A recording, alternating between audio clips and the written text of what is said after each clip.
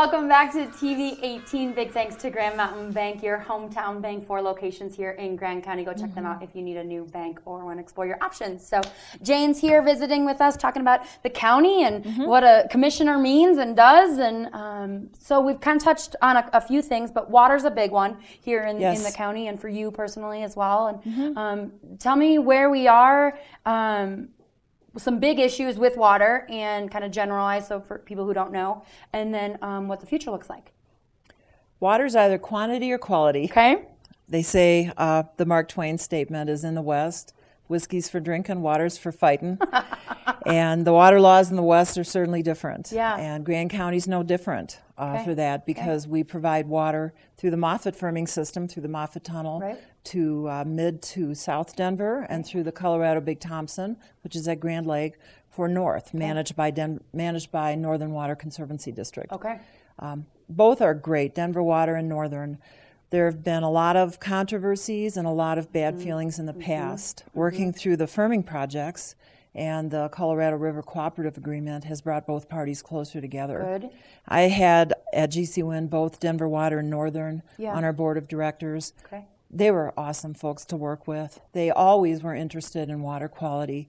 It is always high in their interest to do that. Yep. But with the firming project signed and the permits expected and the Cooperative River Agreement signed several years ago, there's money committed, and there's groups working to make sure that the agreements and the money spent are to everybody's satisfaction and what everybody thought would happen for the future. And that's a lot of work still left to happen. The learning by doing effort is going to be critical, as well as keeping the communication flow. The issues, though, in Grand County right now are just mainly the water quantity. How can we keep as much water in the river, yet still continue to use it? We use it for recreation. Ski Resort uses it for snowmaking. We want to keep the water cold and fast for the cold water fisheries. We don't want to lose those. Those gold medal fisheries are critical. Projects that are getting worked are the Windy Gap bypass funding, which is very important. But not only is the county working these issues in Northern and Denver Water, Trout Unlimited has been the best partner imaginable. Thanks to Trout Unlimited, we've made just a lot of good publicity because of understanding the issues better. Trout Unlimited's been a very important technical and vocal proponent of the river. And then we've got groups like the Irrigators Group on the Colorado. It's doing some amazing things, led by Paul Boucher. Very creative things with not a huge amount of money to make sure that the irrigators can pull their money out, can pull their water out. And there's some neat efforts going on like that, and we want to continue to encourage them and look for more ways to work together on this. So a lot of pieces, a lot of different people touching it, and a lot of different things. Tell me how much water goes to the Front Range. Right now, the way the numbers work, about 60% of the Fraser River. What will go largely in the future will be some of the spring flows, a smaller percentage of the Colorado because it's bigger. But we're providing water for for over 1 million people in the Denver area, quite a bit more. Sometimes I think, boy, that's tough. Do I really want 1.5 million people up here? And not only that, a lot of the water goes for agriculture. A lot of the food we eat here comes from the Front Range. So it's a give and a take. And it's been this way for a while. It's not like it just recently happened or nothing changed. Like farmers started to realize this in the late 1800s, that there was a water imbalance. So this is not in the last few years. People have been working on this for years, but I think the situation now is pretty positive. And again, there's some great working relationships on both sides of the divide. So we need to just make sure the quantity of our water remains at a level that we can manage. We'd love to do that. We'd love to keep it there. We are going to be doing some river restoration work in the future. Right now the river's a little big, a little smaller than its pants. So to put it in layperson's terms. So some of those are going to be interesting projects. Maybe we don't have to totally redo a riverbank. Maybe put in some structures that cause some more aeration, some deeper pools. Some of the organizations around here are already starting to work on that. Very cool. And you are a part of that, not only as a commissioner, but also your personal... I've had a lot of personal interest Yeah. in that, and I'm starting to go to a lot of the meetings and Okay. maybe sit on some of the boards. Yeah. And I want to make sure that the work continues, that we keep a basis of that knowledge is embedded in Grand County government, Right. that we develop and keep the experts in-house. Yep.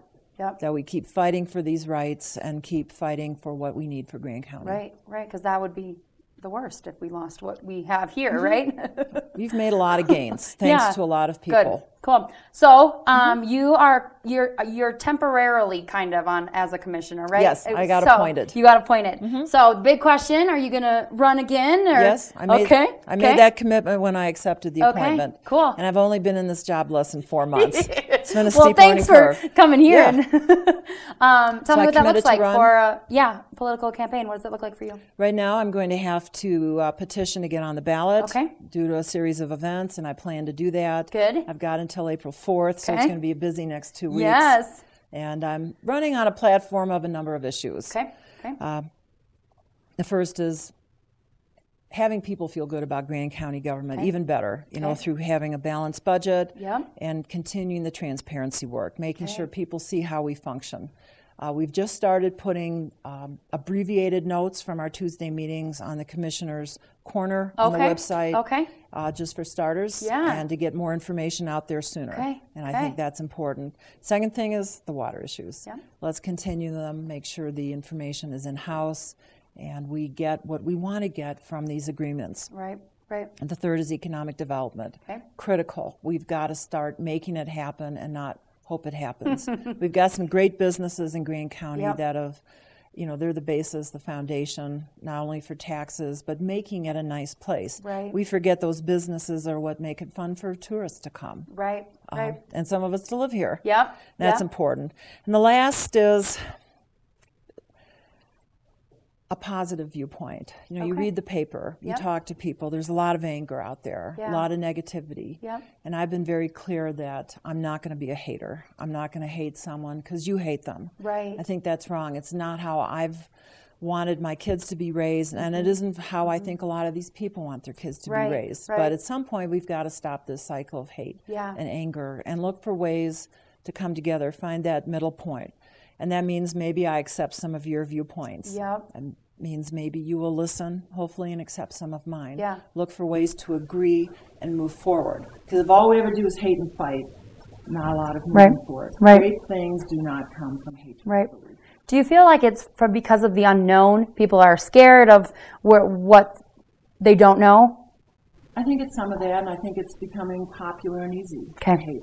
Yep. Read it on the paper. Yep. I hate this person because you're this. Right. You have this viewpoint. You look like this. Yep. I hate this. More of a national level that's kind of trickling down. It's happening everywhere. Yeah. And it scares me. Yeah. Somebody gets mad and does a bad thing. Right. It's scary sometimes. Yep. And as a parent, you worry about it. Yeah. This is not the world I want to pass on to my kids. And that's why I took this job on. Yep. I've got kids. I've got sons and future daughter-in-laws. Right. And I want to be a good example to them. Yep. I want them to see that life's more about working and retiring and about giving back. And this was my way, taking on this political job. And I'm not a politician. I'm hoping to give back to Grand County. And That's awesome. Well, I think you certainly are doing that, a different viewpoint and standing up for what you believe in and what you want to spread out and not just hiding behind things. I think that's really great. So thank you so much for being here, and good luck in the next 2 weeks and when the election happens and all that. So, Jane Tollett visiting us, District 1 County Commissioner. Can we learn more about you somehow? I don't have a website right now. Okay. But if you do, yes, you will. You can find out more information from her as she progresses, maybe here on TV 18. We'll check in with you in a couple months. You can Google my name. Okay, perfect. Perfect. Again, thanks for hanging out here on TV 18. Check out Sky High News for more information about the election and the county commissioner and race and what that looks like going forward. So, Jane Tollett, District 1 County Commissioner. We'll be back here on TV 18.